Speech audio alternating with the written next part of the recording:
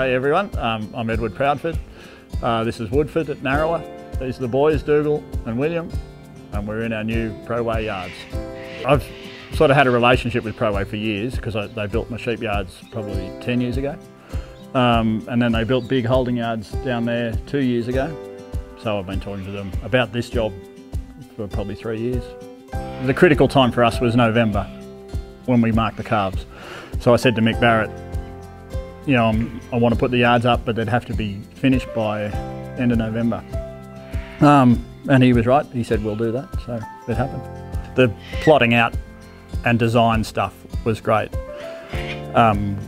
We stood here and Mick walked around and plotted all the trees and the sheds, even the front gates.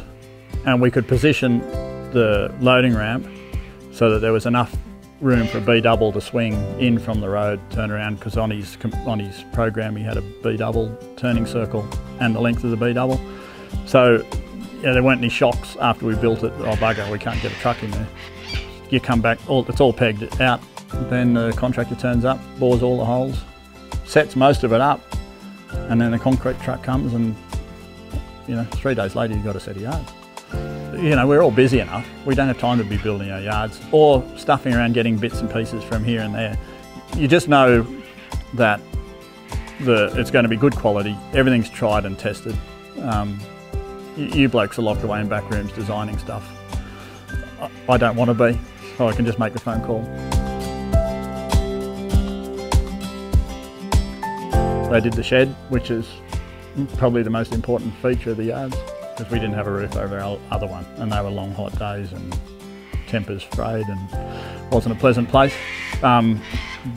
This business here, the overhanging rail, it's definitely a good one. The rotary force, yep, for safety wise.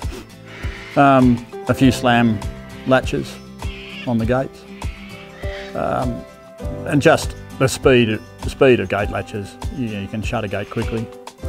The good rails, if you need to get out, you can get out quickly. Definitely a lot easier, more fun too. Yeah, I think, yeah, like the cattle just run so much better in here than they did in the old yards. And yeah, it's a lot safer with that rotary force and all that sort of stuff. So you're not in as much with the cattle and they just run better. So.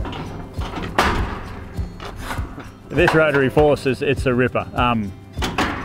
Once the cattle are in there, you're totally shielded by the gate. It can't come back on you.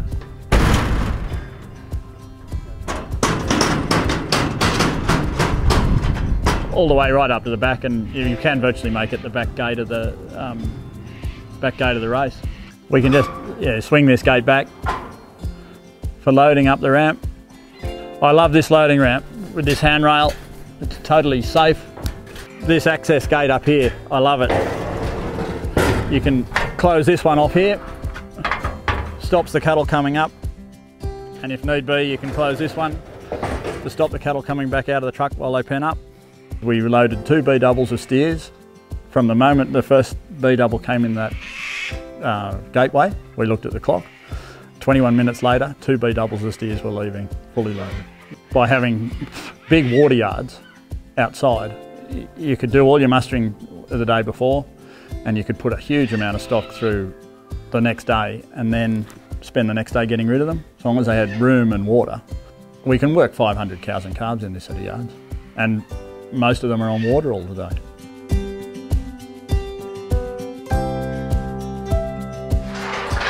Draft from where I'm working on the head bale without having to go forward saves a heap of time, and it's safer. It's confusing with all these levers. You look like a mad scientist from time to time. But yeah, great thing.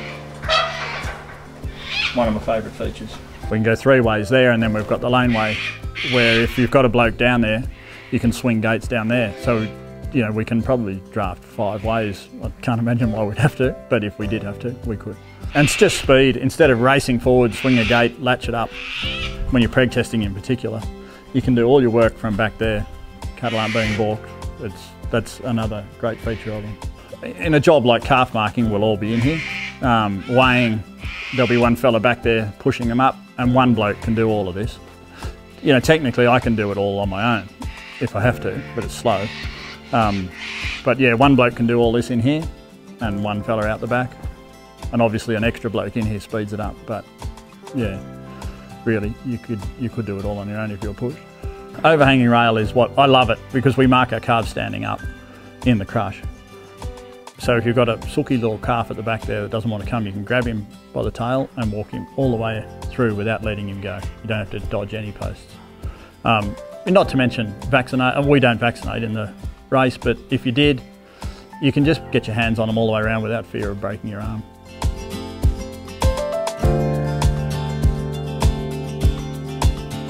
It's a big investment. You know, it has to last a long time. It's about the only thing you can put your money into that it doesn't depreciate. Your property's worth more, and it's worth more for the next 20 or 50 years. The cost of it, you amortise it over 10 years, 20 years, they really cost nothing. It's a big hit when you do it the first time, but over time, it's money well spent.